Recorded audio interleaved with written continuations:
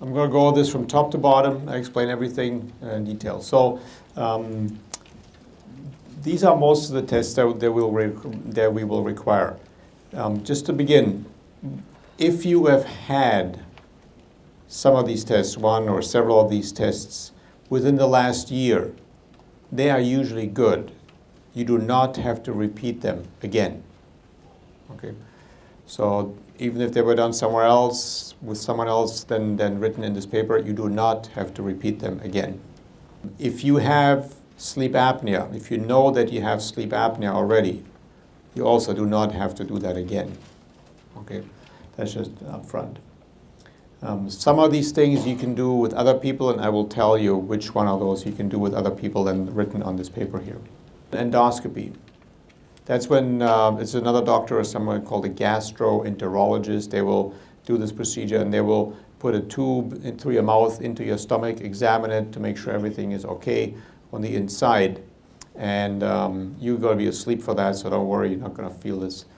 And that's a more invasive procedure, so again, that you wait for until you come to the office. Again, if you've had that within the last year, that's perfectly fine. We just need to get the report and that'll be good. Everybody needs to see a mental health worker. Psychiatrist, psychologist, counselor, social worker, anybody, a mental health worker. If you have your own, that's perfectly fine. Go and see your own. That person probably knows you best and can give us a statement. And they basically only have to state that you're mentally fit to have surgery, that you're stable. Next thing is everybody needs to go and see a dietitian. And that is what Dr. Blumenthal alluded to earlier. The amount of time, how often you have to go to the dietitian, depends mostly on your insurance plan. Now for our purposes, from our program, we usually only require you to go twice to the dietitian if you've done other things before. So that's our requirement, minimum is twice. And it needs to be with one of our dietitians because it's geared towards the program. But if you have certain other plans, they may require you to go more often, up to 6 months. And that's once a month, every 4 weeks. And sometimes they're really strict about the 4 weeks. Can't be 27 days, has to be 28 or more days. So, and that all depends really on your individual plan. And even if you have like one insurance, it may differ from company to company, what kind of plan your company bought.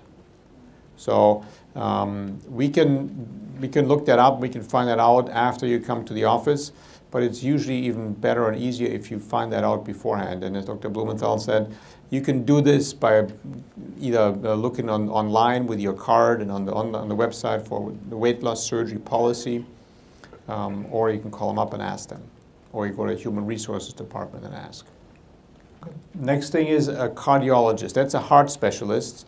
Everybody who's 40 years or older should see a cardiologist. If you have your own, again, go to see your own. If you've had some heart tests done recently through your own medical doctor, you still have to go and see a cardiologist, and they will probably just get the results and then see what they do with them. So if you're 40 years or older, or if you've had like a heart condition in the past, even when you were younger, then you still have to go. You need a note from your own medical doctor. Same thing, just basically stating that you're medically fit to have surgery, or even that you're low risk or moderate risk or even high risk. I mean, they just have to clarify what your medical condition is. And then sleep apnea. Just explain sleep apnea a little bit. Sleep apnea is a condition where a person during their sleep stops breathing. And usually you don't know it because you're asleep. But if you know, if someone sleeps in your room or next, they will hear, or actually they will not hear that you're breathing. So you stop breathing, and then all of a sudden after a while you start like startling up and you start breathing again. That's sleep apnea.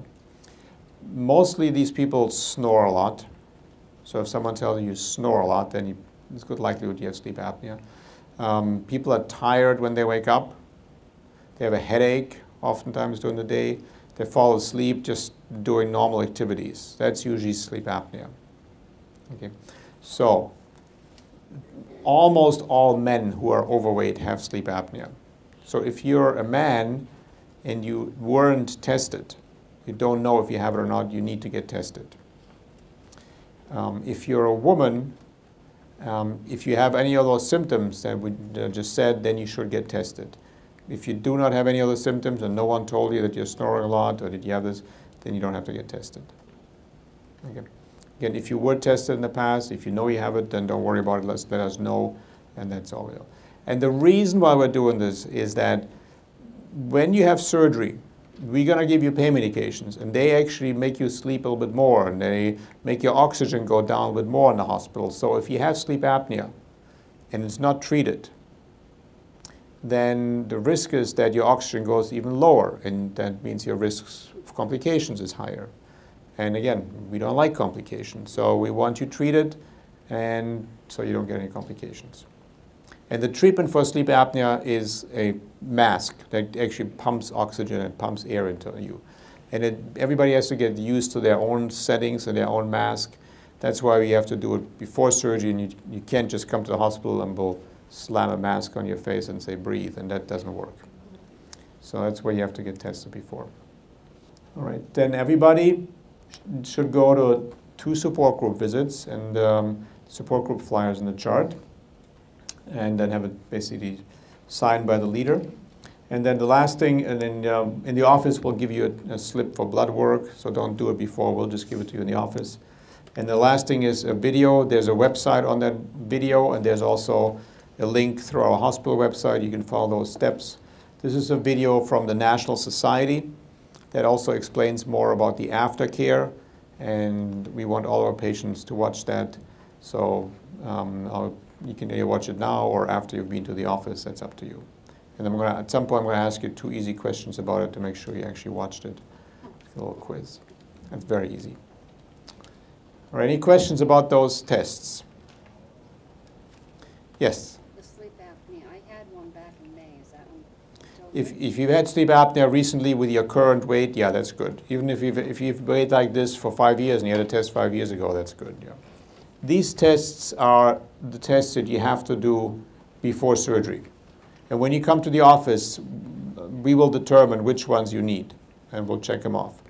So some people wait until they come to the office and then talk to us first and then decide what they want to do, and then they go through the testing. Some people are really eager. They want to get going with this. They want to have the surgery yesterday, and they want to do what they can do. So you can start these tests anytime now. You can make most of your appointments here yourself, except for these top 2. Most of these you can make yourself.